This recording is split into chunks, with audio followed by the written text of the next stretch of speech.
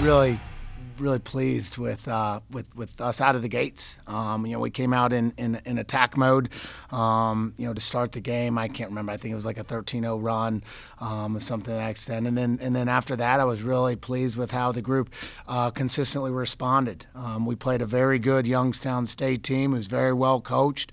They're gonna play the entire 40 minutes. They're gonna make responding efforts at us, and the guys just kept coming back with better, and we won that game on the defensive end again. And I mean, we're a really good offensive team.